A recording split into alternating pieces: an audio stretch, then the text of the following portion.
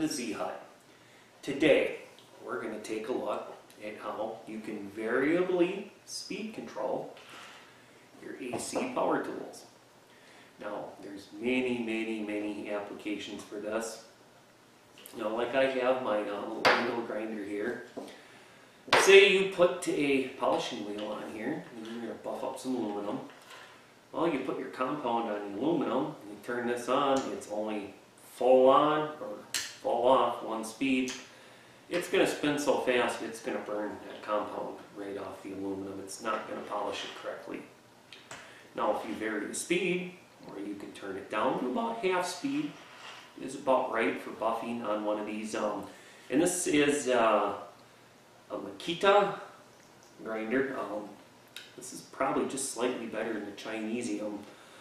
But yeah, if you could slow this down to about half speed, it's gonna buff and work perfect.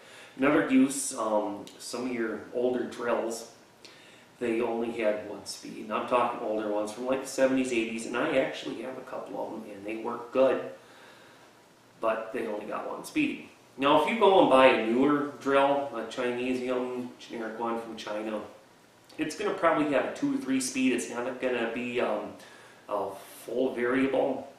It's going to have like 2 or 3 positions as you pull the trigger for the speeds. And in a case like that, you probably ain't going to need to control the speed. But on your older drills, I've got actually 2 old Black & Decker drills from either the 79 or 80, somewhere right in there, and they work better than the new drills that I bought. And, well, sometimes you don't want that thing running full speed. Another use for being able to control the speed of your AC power tool, say you have a belt sander. Well, most belt sanders, they're going to have 1 speed or 2.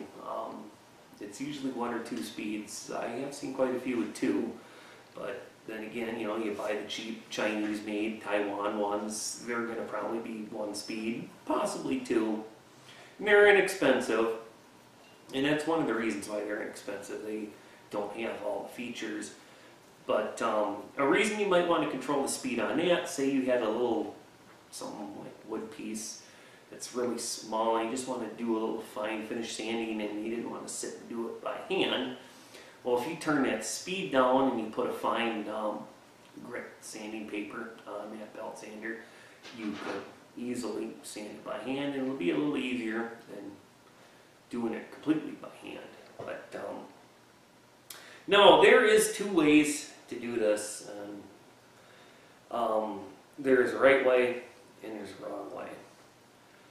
The wrong way, I've seen pretty much all the videos I've seen here on YouTube, is the wrong way of controlling the speed.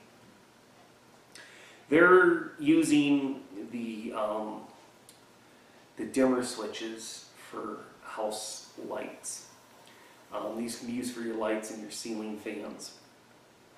These are not made to handle the amount of amperage that a tool like this pulls. A ceiling fan does not pull anywhere near the amperage that this thing does.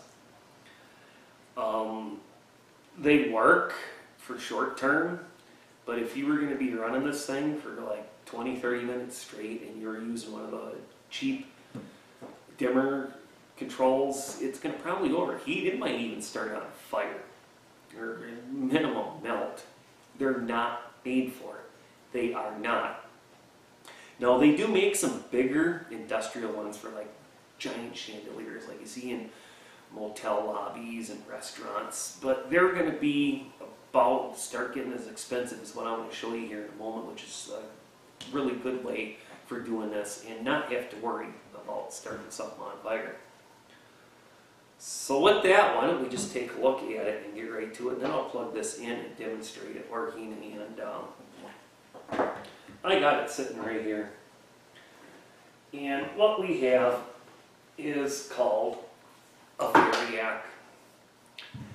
And what this is it's a transformer that you plug in, and I actually have it plugged in down below here underneath the table. I've got a plug-in, and it's plugged in. You plug it into your wall, your 110, and then you plug in the item that you want to control the speed of on your plug. If it doesn't have a plug, it'll have terminals. This particular one has a plug on it. And then it can control the voltage, AC voltage, from 140 to 0 volts. Now you're saying, well, this is 110, why is it 140? Take your voltmeter, put it on AC, set the range so it'll handle 140, 150. Plug it in your socket. It's going to be about 135, 140 volts. They just call it 120. You don't believe me? Try it. Just be careful, because you don't do it right, you could hurt yourself or possibly kill yourself. But yes, trust me, it does work. So what we have is, now the main reason to go this route, number one, you can use this with pretty much any of your power tools. You were not going to probably, unless you get a really big one of these, which is going to start getting expensive, you're not going to want to try to control a drill press with it. The nice thing about drill presses and big stuff like that, they usually have different pulleys so you can adjust the speeds. This is going to be more for like your drills, sanders, grinding wheels, stuff like that. And that's another use. You got a grinding wheel? Well, let's say you get a honing stone for it. Well, you don't want the thing running at full speed if you're trying to sharpen a knife on a honing stone. With a grinder, using this, you can turn it down about half or quarter speed, and you'll sharpen that knife up without destroying it. Alright, well, I'm going to turn this on. There we go. So I had the trigger already on, I forgot to turn it off. That was full speed, full voltage. Now, I'm going to turn it back on, and then I'm going to turn it down and watch this. 100 volts, 80 volts, 60, 40, 30,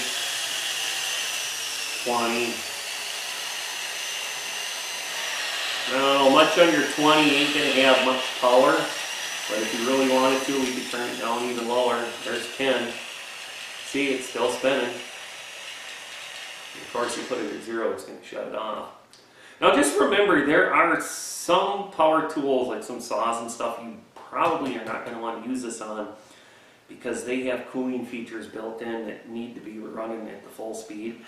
So, but for something like this, your grinders and drills, this is perfectly safe. You're not going to have any problems. And beans are so cheap anyway, if you do burn it out. I mean, you go buy one of these cheap Chinese grinders like this, go to like Harbor Freight or an Unclaimed Freight or Northern Hydraulics and other places, the places that sell the cheap tools, you're going to get one of these cheap Chinesium type grinders for like 20 bucks.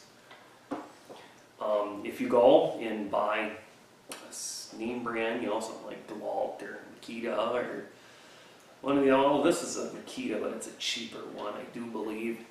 You get the more expensive ones, you will get variable speeds on them. It'll usually just be a switch with a couple speeds. But for the cheap stuff, I mean, if you're just doing stuff around the house, why spend all that money? You can go buy one of these, and this is going to cost you around $50 to $100. Now, yes, it is an investment, but you can use it with all of your power tools. All. Anything that runs on 110, you can control with this. So, and you can get these cheaper, and this is used as well. If you go buy one of these new, they are really expensive. So I do recommend used, because this one here, this is back from like the 80s, maybe early 90s, and it's still in awesome shape. I got a heck of a deal on it. But you can find them where they're beat up a little bit, and I've seen them as low as like 25, 30 bucks. And they're just beat up a little. You just clean them up, take the dents out, you know, scrub the grime off. All of a sudden, it's worth 3 times what you paid for it. And look what it can do. I mean, there's all kinds of applications for this. You can even control the fan with it. You know, if you got one of the big industrial fans that's only got 1-2 speeds, maybe you want to control it a little more. Throw this on there. Alright, well, I think I've rambled on long enough. just get down to the point, like I said, don't use the dimmer switches for your household lights and ceiling fans. It's not safe as you'd think. For something small, maybe this, if you weren't using it for a long period of time, you probably could get away with it. But I just don't recommend it. I mean, this here will handle a lot more amperage than one of them.